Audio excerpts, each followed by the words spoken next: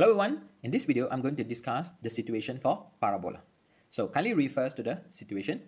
So here we have the parabola. So there are certain steps we need to follow. Number one, we must have the standard form. So here we have the situation for the standard form. X minus h bracket square equals to 4p multiplied with y minus k. So that is x square. So another type, we have the situation y minus k bracket squared is equals to 4p multiplied with x minus h. So that is the y squared for the right hand side. Second step, we have to determine or identify the vertex by comparing the question with the standard form given. So here we will have the value of k and also the h, the coordinate hk. Same goes to the right hand side. We must identify or determine the value of vertex for hk. Step number 3. So kindly compare the situation given with the standard form. So here for the left hand side, we must find the value of p by comparing the 4p with the questions. Same goes to the right hand side. P is equals to, that is our main focus. Next, we have the basic shape for the left hand side. So by referring to the left hand side, we have x minus h bracket square equals to 4p multiplied with y minus k. So the basic shape for the x square will be open up and open downwards.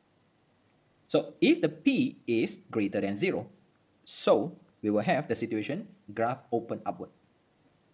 Then if we have the situation p less than 0, then the graph will be open downward for the left hand side, which is the x square. Next, we move on with the right hand side.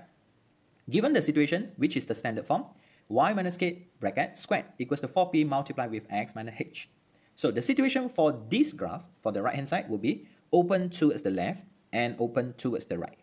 When we will have the situation p less than 0, the graph will be open towards the left. And then if the p greater than 0, so we will have the situation open towards the right. So that is a situation. Another info that we can use or make use of the value of p would be, actually, the value for p is refers to the distance between the vertex and the focus. That is the function for value of p. Another function for the value of p is the distance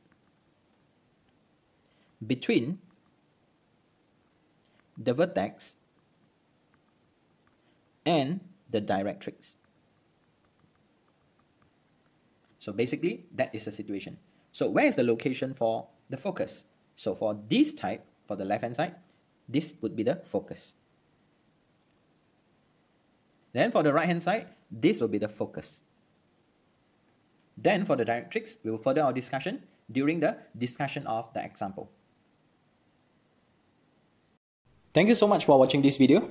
If you think the video is useful, kindly consider to like, comment, share and subscribe.